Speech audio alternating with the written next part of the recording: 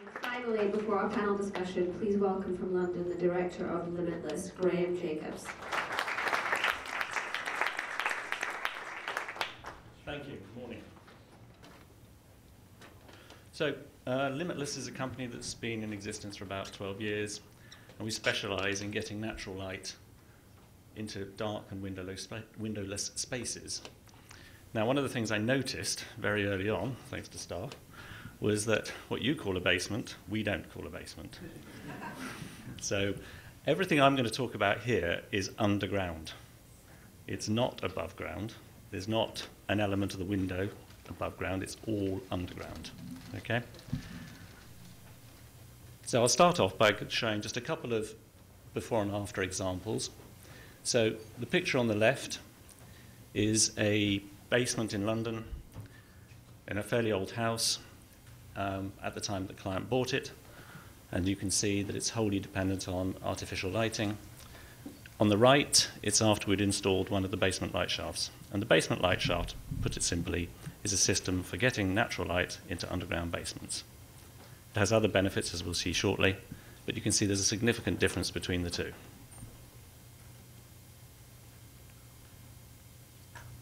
Now, the reason for showing this, so this is another old building. This one happens to be near the British Museum in London, 300 years old. And in this case, it's a classic example, old houses of that age in London, the basement actually goes out under the public street. So through that doorway, you can see our light source is above the doorway. It actually goes under the street. And the light shaft that we've put in there provides bi-directional light. So it's sending natural light into the utility area beyond and back into this kitchen. So that, again, is a wholly underground space, wholly underground room. Now, the basement light shaft system, at its minimum, is designed to provide natural light. And it's taking natural light from an external environment and reflecting it and distributing it throughout the room. They are also very often ventilated, normally about 70%, and that's actually become quite an important part of the way we've developed them, because increasingly architects and planners and building controllers are actually using the ventilation to meet ventilation standards. We started out as the second most important element being what we call views. It's not specifically views. You don't see rolling hills and beautiful mountains and things like that. But what you do see is the sky. And as part of the code of practice for daylighting, which I'll come on to shortly, one of the really important things for anybody in a room is a connection with the external environment. It's very important to know what it's like outside and not just be in a box underground. I mean, we don't know what's happening outside right now. It could be a lovely sunny day. And the last element, which I won't talk about too much in this particular presentation, is we've developed them to allow people to get in and out of basements. Sorry, not in, out. This is an example. Now, this is a classic example of one where it was designed for one purpose. This room is 800 square feet. That ceiling is 10 feet underground. And he's got 4 basement light shafts in there. And the room is full of light. And it was originally set up as a sort of lounge, sort of breakout area. 2 years later, everybody's moved their desks in there because they prefer to work in there in that light to the office they were in before, which had much smaller windows and much lower levels of natural light. He's a very happy man. Right, now the reason for showing this slide is this is a house in West London. I've focused as much as I possibly can on older buildings because it's the kind of challenge that you've got here in New York. This is a house in Wimbledon. It's one of those houses on the hill near where they do the tennis championships. On the left there you've got a bedroom. The picture on the right is to show you where we're getting the light from. So you can see in this particular situation, it's a very narrow pathway. It's a very high fence because they really don't get on with their neighbours at all. And you can see that half the space at the top, there's overhanging eaves. So the amount of source of natural light isn't great. But we still managed to get to the code of practice for daylighting for a habitable bedroom. Now, those 4 covers there, the far 2 are the 2 that are providing the light shaft. The middle one is a fire escape, and the one at this end is a bathroom. And they're all ventilated. Offices in basements. I mean, we're in London, inside the M25, we're as congested as you are in New York. and people do anything. There's no stigma about basements. If you can get natural light and fresh air into them, people will work in them, live in them. That again is a bidirectional one. Can't really see it in this picture, but if you go through the door into the room beyond, the light is going the other way as well. Now I'll come on to the code of practice for daylighting in a moment, but the code is the system that's used for analysing daylighting in habitable spaces. And it's not just habitable spaces in terms of habitable residential, but classrooms, hospitals, offices, etc. And every type of room, the use for which it's intended, has a different level under the code. So the code for a bedroom or a nursery, or the ADF level, is lower than for a kitchen. But the algorithms that are used to calculate it use the same basis. But you have to be able to prove that on a flat, dull, overcast day, you can achieve the code. So looking at the benefits of the basement light shaft system, and bear in mind this is the fully underground version, not the semi-underground basement. We talk about enhanced daylight. I struggle to find the right word there, but we make much better use of the available daylight and we distribute it well through the room, because one of the things that the code of practice says is that you should get good average illuminance at the working plane throughout the room. So it's about distribution. You can't amplify it. As I've already mentioned, 70 to 80% of them are vented systems. And when you look at this basement light shaft, you know what's happening outside. You know what kind of day it is. So in a lot of cases, it's allowed people to take basement spaces that would not qualify to be lived in, uninhabitable spaces, and made them habitable spaces. Oh, and there's that egress option again. The way they're designed, they're very low maintenance. London's a city that has, as much crime and burglary as anywhere else, and we have to design them so you fit and forget and people can't get through them. So we have, backing it up, we have two different light shaft systems. One's the above ground one, which I'm not talking about today, and the other one's the below ground one. We've got a performance-based compliance system that's backed up with a very clever set of software that was written by an independent party for us. They're suitable both for new build and retro. The deepest we've gone so far is 3.5 stories, and still complied with the code of practice. It's always a tailor-made solution, because one of the things we've learnt is that no two buildings are the same, so we have to make it. But it's like anything, we all know that tailor-made, it's a whole series of components, and it's just the way you put it together, and it's the length and the depth that's actually the only thing that changes. It enhanced space utilization without a shadow of doubt, improved property values. People say to us that the improvement in the property value is greater than the cost of installing the system. We also know the improvement in the amenity value and the usability of the space is greater. And I mentioned security. So the reason for showing this slide, this was another one where the BRE who wrote our software for us came and did some analysis and did some measurement in the middle of that room and discovered that the two light shafts on the side of the room, which aren't particularly large, were delivering more and better distribution of light through the room than the huge light well at the end.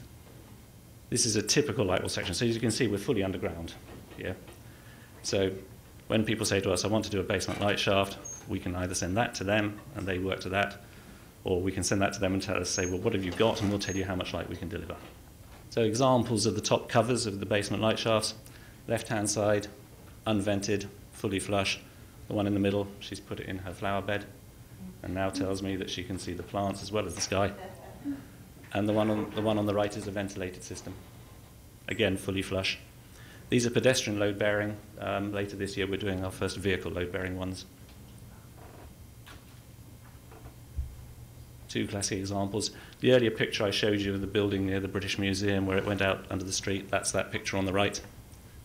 So the basement actually goes beyond the pavement and under the street. Classic thing that's happening a lot in London at the moment is big old pubs going out of business as pubs and being converted. So that building, the ground floor, we call it the ground floor, I think you'd call it the first floor, and the basement are office accommodation. Those are the light shafts which are vented, which allow it to be used as an office because it has to hit a higher ADF, daylight factor. And then the upper stories are residential. And to say, increasingly, particularly since the tragedy of the Grenfell fire in London, there's much more emphasis on fire safety. So that you can see just in the picture in the left-hand one, there's a classic London bay window. The middle, there's a basement light shaft delivering light throughout the basement. And at the end, you can just see there's an open cover, which is an egress. This one on the right hasn't got the basement light shaft installed yet. Left-hand side fixed, right-hand side opening. A couple more examples of that. And then, naturally, we have people that come up to us with all sorts of challenges. So this chap on this one on the left, he'd got a curved, this is a new build, this isn't an old house. Curved dining room, curved wine cellar, wanted the wine cellar full of light, but also needed to open in the event of a fire. The one on the right is an old building in Bristol. That's a very large one, vented. There's a fire escape at top right, and the middle section's got a huge light shaft. And it was a company that was outgrowing its building, and they now have 6 or 7 people working in the basement. So the light shaft cover is pedestrian load-bearing, stainless steel, vented or unvented, surface grills, side grills, upstand grills. You can also have it coloured if you need to comply with certain requirements to match something. Then hanging beneath that's the mirror module, which is the essence of the light shaft. And then, let's say, the top cover, you can have various configurations. So the one on the left, again, that's a London street. The one in the middle, now this is a very, very busy main road in London. And as you can see, it hasn't quite been finished because the facade of the shop needs to be dressed down over our upstands. That building has got underneath it, when the client bought it, she discovered there was a basement apartment that wasn't used because it had a prohibition notice on it due to the lack of natural light. So she got in touch with us, and we came and we put in 4 light shafts. And that basement apartment, which has got 2 bedrooms, it's about 1,000 square feet, so it's got 2 bedrooms, a sitting room, a bathroom, and a kitchen. The basement light shaft is the sole source of natural light throughout. It's the sole source of ventilation throughout. It's the sole source of egress. And the local authority gave her a grant of £25,000 for bringing an unusable habitable space back into use. And we also told her she could get a value-added tax back.